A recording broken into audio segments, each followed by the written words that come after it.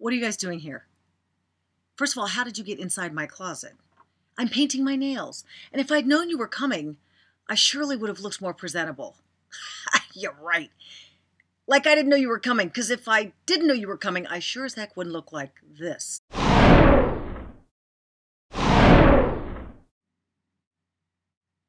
Well, since you're here, let's talk. Welcome to what I like to call Good Enough Mother World's headquarters, aka the walk-in closet. It's the only place I can be alone, and even then, it's questionable. I guess we could consider this a show from my closet. And yes, it's a real working closet. Don't you see the hairdryer? Don't you see the scarves? The light? It's really a working closet. All right, so I want to talk to you about 5 really important conversations that you should be having with your kids. Don't worry that you're going to be embarrassed. Don't worry that they're going to be embarrassed. Better talk about the elephant in the room than the consequences later. Number 1 would probably be the one that you think I'm thinking of, and the one that I'm thinking of is sex.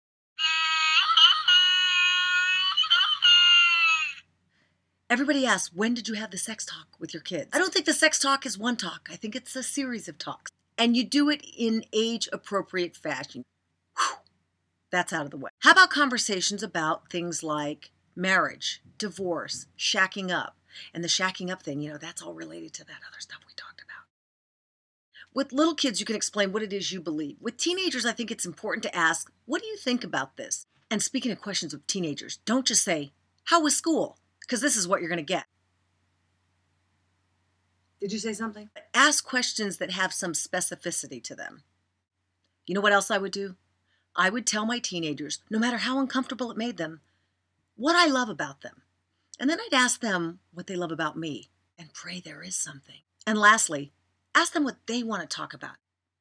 And then listen. From Good Enough Mother to you, I don't think you need to make them a big production. Just talk. And good luck.